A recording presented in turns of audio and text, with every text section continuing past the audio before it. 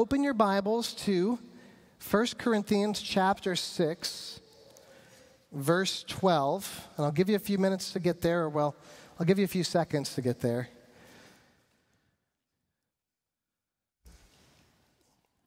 First Corinthians chapter 6, verse 12. Maybe it's on your phone. Get your physical Bible open. And now, if you're able, I'm going to ask you to stand. We're going to play a little game this morning to begin. Thank you, Keith, for enthusiastically following the instructions here. All right, standing together. Now, you all look so spiritual. You got your Bibles open as like we're going to. No, we're not doing that actually. So just keep your finger where your Bible is. We're going to play a game. This is Last Man Standing, okay? I'm going to ask you a question, and if you've done one of these things, then you're going to sit down. And don't worry, I'm not going to thoroughly embarrass you, all right? Okay, well, maybe I will. I don't know, we'll see. Okay, if you have intentionally exercised in the last 3 days, key word there being intentionally, then sit down. If you used conditioner on your hair this morning, then please sit down. If you've done some kind of manicuring process to your nails in the last 3 days, please sit down. If you bought a new shirt in the last 3 days, please sit down. If you skipped a meal in the last 3 days, please sit down. If you could identify a specific ache in your body when you woke up this morning, please sit down. If you used a straight razor in the last 3 days, please sit down. If you've inserted contacts into your eyes in the last 3 days, please sit down. And that's all the questions I have. You guys exhausted them all. Okay, so you're the winners of the game. There's no prize. You got to stand last. That's basically what you got to do. So give them a round of applause. This is your 15 minutes of fame, I guess. I don't know. Every one of those questions had to do with something related to your body. It's fascinating to think about how many things about everyday life relate to your body.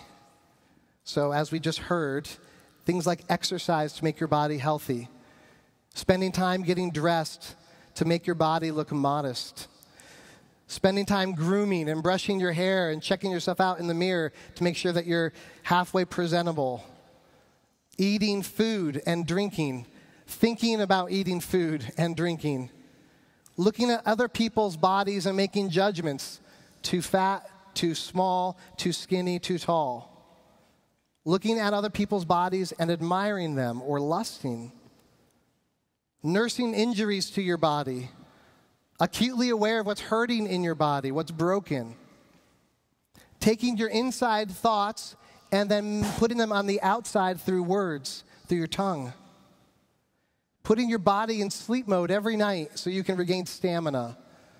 All of these things, drinking, eating, talking, swimming, flirting, healing, the vast majority of everyday life is consumed with some aspect of the human body. Spend today just observing yourself, and you'll notice that most of what you think about has to do with how you feel or where you're going or what you're going to do with your body. And yet, people around the world and in our country believe that your body doesn't really matter, and what you do with your body doesn't really matter to God. It's actually one of the great lies in our culture right now. It's my body. I own it. I get to do what I want with my body, and no one gets to tell me what to do. And we have this way of separating things that belong together. We compartmentalize our Christianity. We put spiritual things in a box over here, and we think that, like church and topics like sin and forgiveness and guilt, they're over here. That's the spiritual stuff box over here. But then we have things like our bodies and what we eat and what we do And those things are over here, and they don't really relate. They're not really together. They're not connected in any way. And what we think about God and what we think about our bodies don't really connect. Well, that's actually what's happening in this book in Corinthians. This is the culture that the Corinthians lived in. This is the air that they breathed. But that's not what God says in his word. God's really clear that his lordship, when we talk about God ruling and reigning and being over us, his lordship is over every area of life. All of life is under Christ. What you do with your body is as important as to what you do in your soul. And so Paul continues to teach as he's working his way through this book, as he's telling us this is the way of the cross. There's a worldly way of thinking, and then there's a cross-centered way of thinking, where lives match your profession in Jesus. You don't just say that you're a Christian, but your life actually conforms to what it means to be a Christian in holiness. And now in chapter 6, he speaks about this incredibly relevant and very sensitive to us topic of the body and of sex and of resurrection and of worship. Here's the big idea for this morning, okay? We're going to see that our bodies are not just biological, they are deeply theological. Our bodies are not just biological, they are deeply theological. And to use other big church words, they are eschatological and they are doxological, which in plain English simply means your body is not insignificant. It is of tremendous significance to God. And it has tremendous significance for your future. And it has tremendous significance to worship. Worship is not just singing songs before a sermon at church.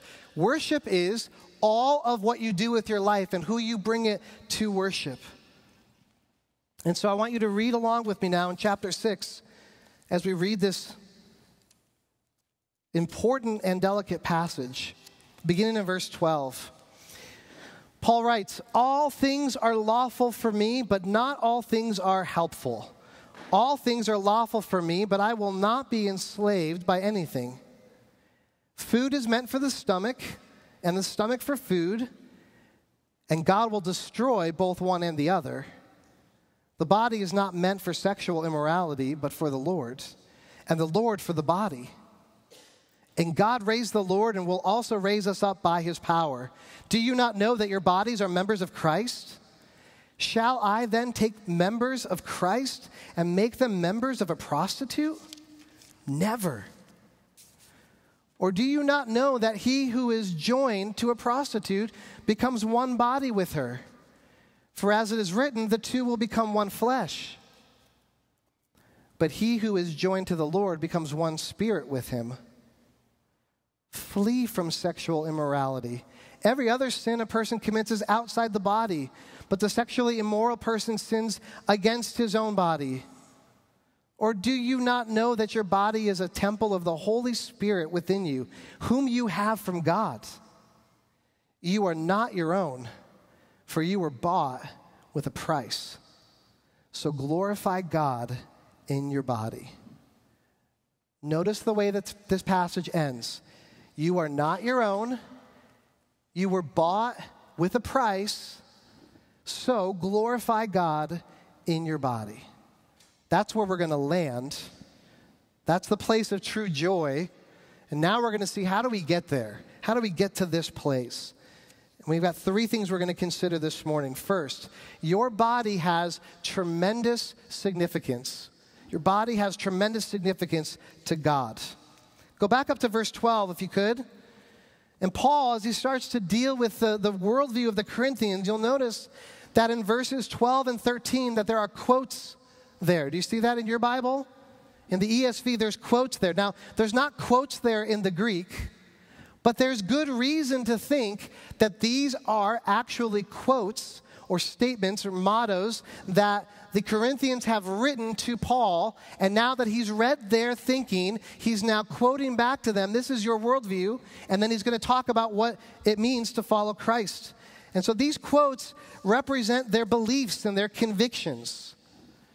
And these quotes reveal that the Corinthians had a very dualistic worldview. They had this separation between body and soul. You might have heard the term Gnosticism. It was a name for this kind of thinking in those days. There was this idea that the soul and the inward parts were spiritual and were important to God, and the body didn't matter. And some would even say the body was evil. And so there was this like separation between person and inwardness and soul, and then what you did with your body. They didn't connect and they didn't relate. The body was thought of as just the shell that houses the soul. And they break it into two compartments. Christ has rights and authority over the soul to tell you how you should think, but the individual has the rights over their body. We see this in their mottos. Look at verse 12. First, they say, all things are lawful for me. All things are lawful for me. Another translation of this would be, I have the freedom to do whatever I want with my body. Or, maybe to take it even further, I have the right, not just the freedom, the ability, I have the right to do whatever I want with my body. Now think for a moment about our culture as you interact with that. These are the same convictions that fueled and undergirded the sexual revolution of the 1960s. I have the right to do whatever I want with my body. Free love, casual sex, whatever you do with your body has no bearing on your soul. You can hook up with whoever you want to without any emotional consequence. In fact, the marker of in this way of thinking, the marker of the sexually mature person becomes the person who can shut off the inward parts of their self and have sex without commitment as often as they want and as much as they want with whoever they want. That's applauded because the body and soul are disconnected. So if that's the case, why should God care what you do with your body? Well, this mindset in the 1960s led to a widespread increase of premarital sex, an increase in adultery, and it laid the groundwork for where we sit today in our country for the gender revolution.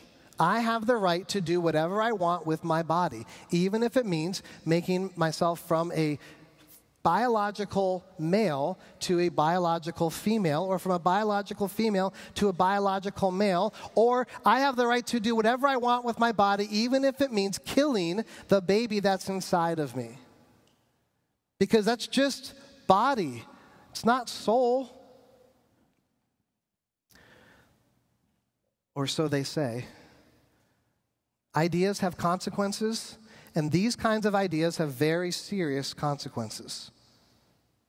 We see their next motto in verse 13. Look at that. When he quotes back to them, food is meant for the stomach, and the stomach for food.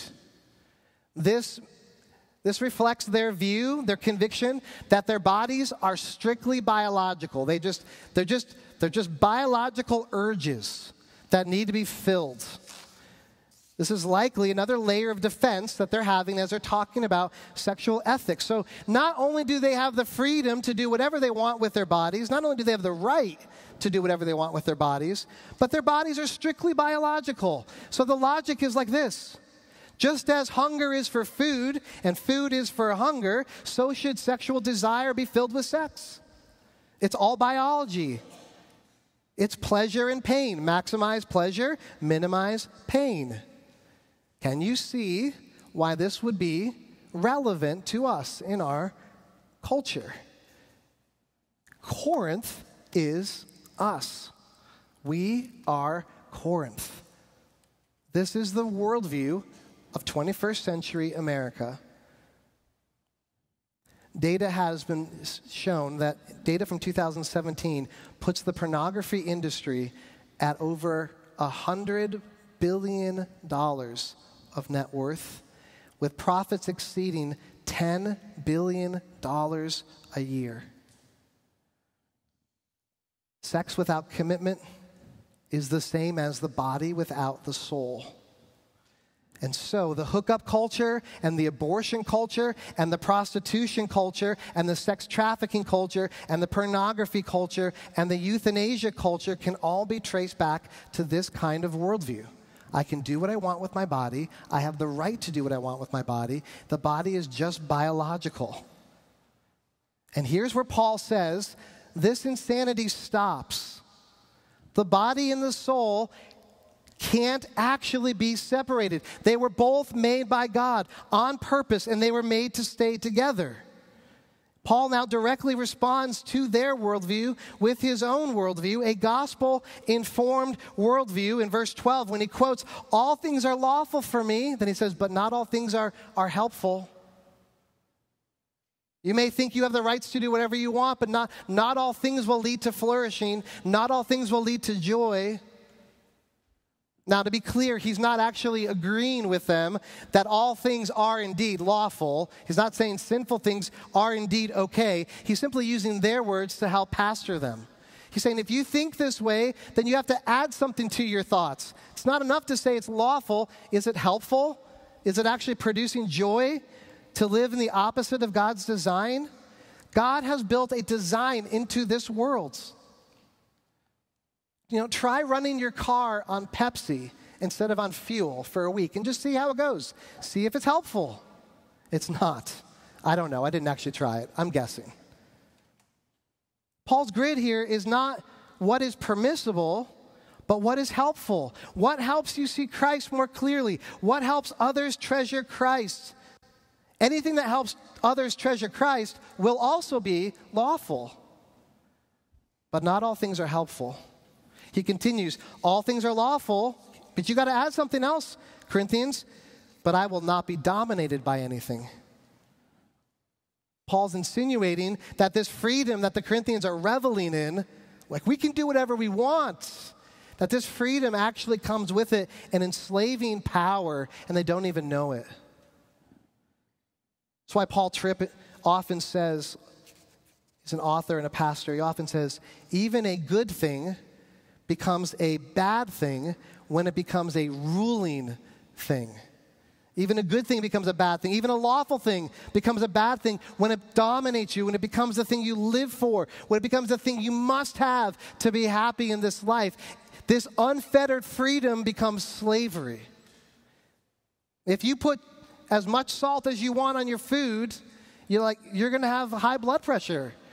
And if you go to the candy store and eat everything in it, you're going to probably have some diabetic problems. So the idea here is that God has made us to enjoy physical pleasure as a gift in its purest form, but we will not be mastered by it, and we will no longer live for physical pleasure, but for the Lord. He goes on to talk about food, verse 13. Food is meant for the stomach and the stomach for food. Then he says, here's what you're missing. And God will destroy both one and the other. This is a statement of judgment that's coming. God is bringing the world to an end. Do you guys know that? He's bringing the world to an end. He's bringing the physicalness of this world to an end, and then he's going to remake things. He will destroy the body. He will destroy food. All that you have physically is a temporary arrangement. Now, you might think that would actually support their point, that the body is just biological, and so it's going to be broken and destroyed someday, so what difference does it make what I do with my body? If there's no accountability or if there's no eternal impact, why does it matter? I think so many millennials in our day are asking questions like that. Why does it matter? And here we learn the why. Here we learn the purpose. Continue reading. The body is not meant for sexual immorality, but for the Lord, and the Lord for the body. The body is not meant. There is a design. It's not meant. It's not intended to be used in that way. It's not intended to be used for sexual morality, but it's intended to be used for the Lord, and the Lord for the body. So he's stepping way back and painting this big picture of God who is a creator of the body. God has created you, and the creator has rights over his creation. Just like an artist has rights over her paintings, there is a purpose for our lives simply because we were created. We're not accidents. The body is for the Lord, and the Lord is for the body. So you can't do whatever you want. You don't have the freedom to do whatever you want. You don't have the right to do whatever you want. You owe your soul and body to the Lord who has rights over you, and that's a good thing. That is a beneficial thing. That's the way God designed it. That's the way that we flourish. And here's the kicker. Even when the body goes into the ground, it doesn't stay dead. He helps raise their eyes to the resurrection here in verse 14. God's going to destroy one and the other. And then he says, and God raised the Lord, and he will also raise us up by his power. That's why I say the body is eschatological, last times. You can't get rid of the body. You can't shake it off. It belongs to God forever, even after death. In the last days, your body will spring back to existence at the sound of God's voice. We will have resurrected bodies given to us by the Lord Jesus. And when we do, when this happens, Paul tells the same church in the other letter, 2 Corinthians, the follow-up letter, he tells them that we will give an account for what we did in these bodies. So listen carefully to this. 2 Corinthians 5, he says, for we all must appear before the judgment seat of Christ, all of us, so that each one may receive what is due for what he has done in the body, whether good or evil. So your body is not just biological, it is deeply theological. Do you track with that?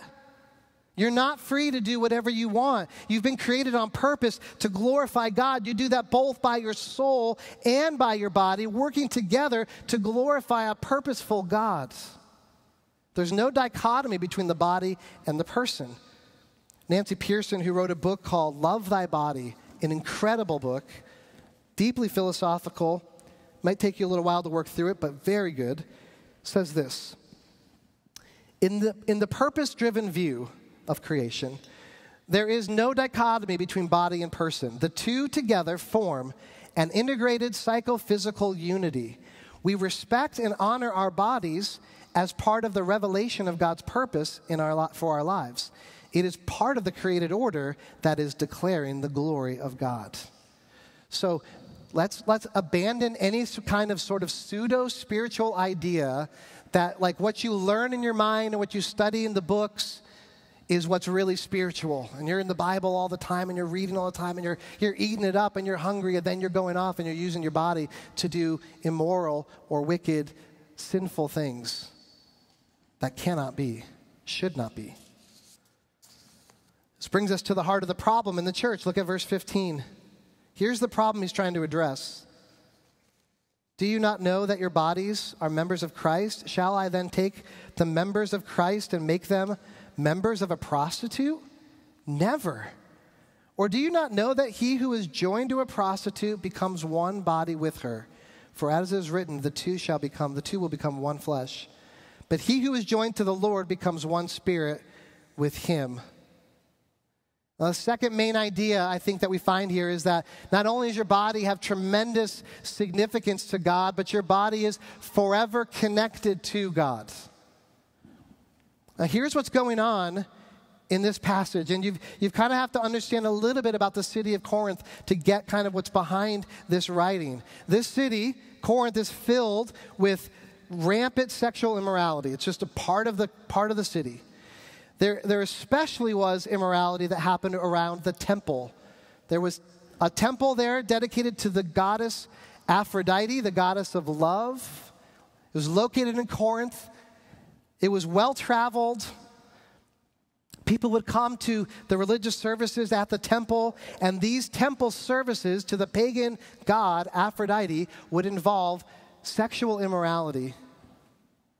At one point in time, authors write that there were 1,000 prostitutes at the temple on hand. And so, as hard as it might be to imagine, a stop off at the temple at the end of a long work week was as common for them as it might be for people in America to get to the end of the week and stop off at a bar. They're going to swing by the temple and have sex with one of the prostitutes on the way home. And this was common even for some of the believers.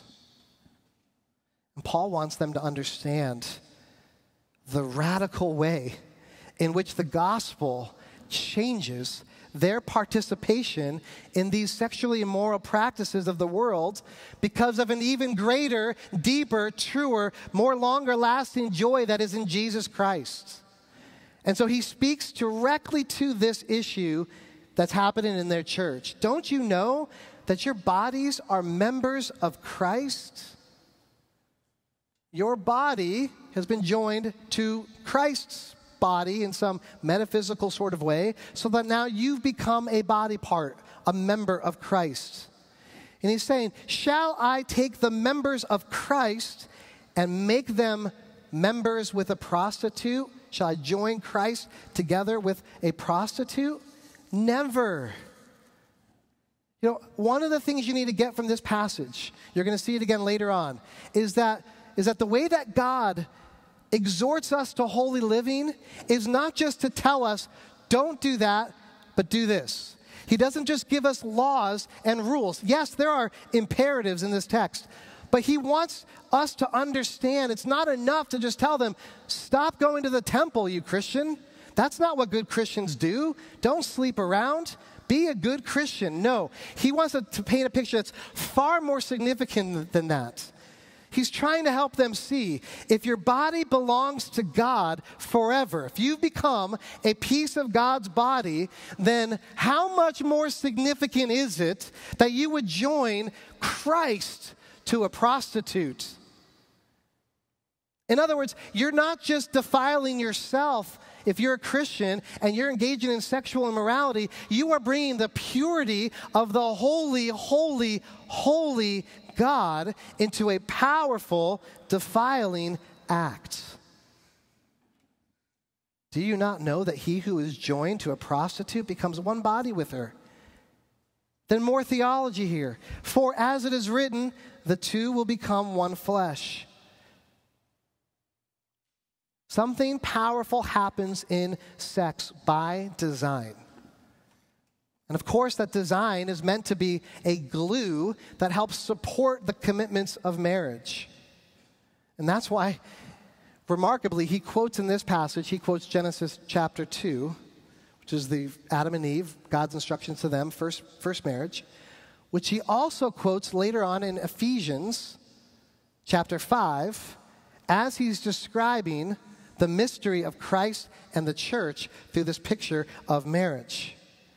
He's saying that this two becoming one flesh, this is supposed to symbolize Christ and his church, which means, kind of practically, there's no such thing as casual sex. There's really no such things as friends with benefits or hooking up with no commitments. Your conscience tells you afterwards that it doesn't work that way. The very act of sex joins you together in a metaphysical sort of way that's meant to become increasingly whole, body, soul, life, together as one in a marriage. Parenthetical notation. I don't think he's arguing here that sexual immorality constitutes a marriage. I think he's using this as an analogy. It's analogous to it. And I'm not going to spend time here in the sermon unpacking that, but just we can talk later about the scriptural reasons for that. I think he's saying it's like a marriage. It's like what undergirds a marriage. There's supposed to be this glue that comes together, and it's significant. Verse 18 says it's so significant that it's kind of like no other sin in its impact. Every other sin a person commits is outside the body, but the sexually immoral person sins against his own body. It's a different kind of category. And what's his point here? His point is, you already belong to someone else if you're a believer. You're already one in spirit with someone else. You are one in spirit with the Lord. Look at that verse as it says. It says in verse 17, but he who is joined to the Lord, contrast, he who is joined to the Lord becomes one spirit with him. So which is it? Are you joined to the Lord, one with him, or are you joining yourself to someone else in immorality? And he's saying, if you are a Christian, you are betrothed to Christ. You are one with him. You are connected forever to God. This is the substance that the shadow of sex points forward to. This is the reality that shapes everything then about our sexual ethics. We are together for Christ. We are with him. We are connected in him. And that's supposed to be our fuel to fight sexual temptations and to center our affections on our spouse if we're married, and to ultimately anticipate the worship of Jesus Christ, the one true God in heaven forever. That all of this is all precursor to the actual imperative, which seems obvious now to us in verse 18 when he writes, flee from sexual immorality. That's it right there. There it is. Flee from sexual immorality. That's the imperative. Super simple. Run away. Well, I mean, he could have saved a lot of effort and time, right? All he had to do was just say that from the beginning. This sermon would have been a lot shorter. Why does he tell us all of this theology? Because the why is what gives us power for the what. The why is what gives us power to do the what. Flee sexual immorality. Okay. Why? Because you are of tremendous significance to God. He made you. He owns you. He's created you by design. He's drawing glory from your life. He commands us to flee from this, but it's not enough to just give us a checklist of good behaviors. He's after our hearts. He wants us to worship him, and out of worship of our God, overflow into a life of holiness. In fact, that's why he turns his attention now in his final rationale for pursuing chastity to this idea of worship. So, verse 18, the imperative, flee from sexual immorality. Or do you not know that your body is a temple of the Holy Spirit within you, whom you have from God?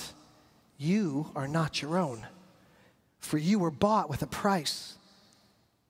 So, because of that, glorify God in your body, which is the same thing in this context as saying, flee sexual immorality, which is the same thing as saying, that's what's most helpful. Your body is meant to worship. Your body is meant to worship God. This would have been absolutely, incredibly mind-blowing to the Jewish readers who understood way better than we do what it meant to go to the temple to worship, the temple being the place where God's presence dwelt.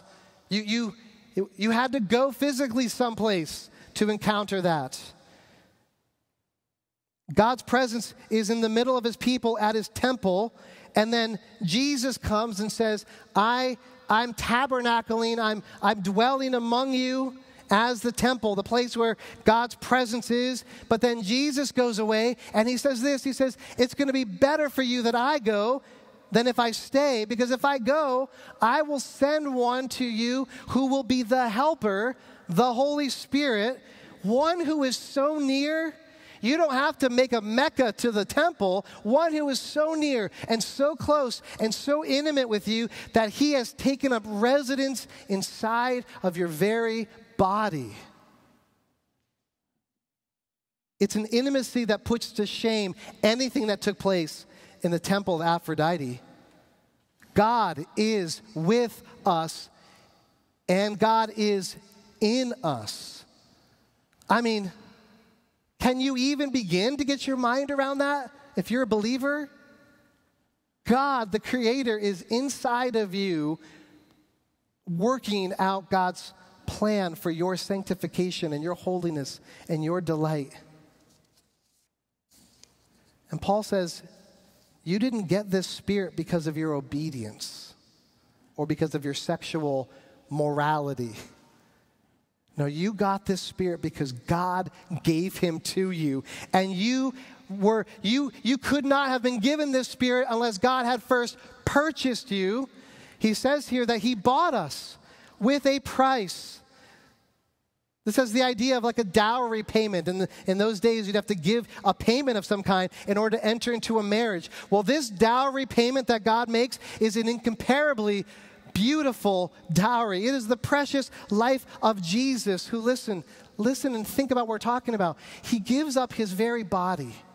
Like Christianity is very tactile and tangible. He gives up his very body to the torture of a cross so that you and I can offer ourselves up to God as a living sacrifice. He takes our place on the cross with his very body. His body crucified for us. His blood shed for us. And God says, this is the purchase price for your hand in marriage. This is the purchase price of redemption for you. This is the ransom payment for your soul. You are decidedly not your own because God has made you and God has bought you back from the dead to be his in your body and in your soul forever. He's bought you with a price in order that you would worship him with your life. That your life, the way that you think, act, feel, and the things that you do with these hands and arms and every part of your body would point to the one who has rescued you and redeemed you from the slavery of sin. And so you are his. And he gives you his Spirit to help you accomplish the work he's called you to do. Now, as Christians, with the Spirit, we can use our bodies to do what is most helpful to others, to love them and serve them rather than use them and abuse them. That's what it means to glorify God in the body. Our lives, friends, are no different than theirs. As I thought about application this week, I thought, well, we're just like them. Our danger is to compartmentalize our Christianity too. We've got our little boxes. We give God a box on Sunday. We have our times where we hang out with our church friends, and then that's as far as we go. We have our church world, and then we have our work world, and then we have our kids' sports worlds, and then these worlds they just don't really ever touch. There are boxes in your life that are off limits to God. Maybe you don't say that out loud, but that's the way that you live.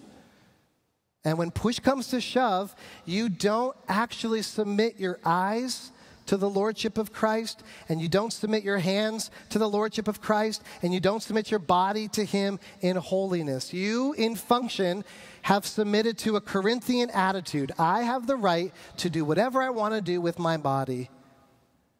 Well, no, you don't. God owns you.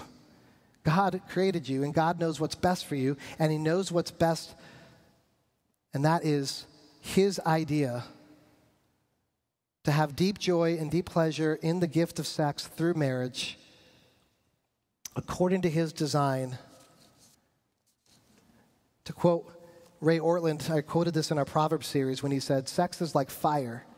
Inside the fireplace, it keeps us warm. Outside the fireplace, it burns the whole house down. So don't compartmentalize your life. Second application, I think, is that more so than even the Corinthians, porneia, which is the word here for sexual immorality, where we get pornography from, is all around us. We carry it around with us in our pockets and in our laptop bags. I wonder if at the beginning of the sermon, if I had asked the question, sit down if you've looked at pornography in the last 3 days. How many of us in our hearts would know that we should be sitting down, but maybe not for fear of, embarrassment in front of our friends? The world that we live in is dominated by sexual immorality, and all of us, to some level or another, have been affected by it. There's no way that you can't be.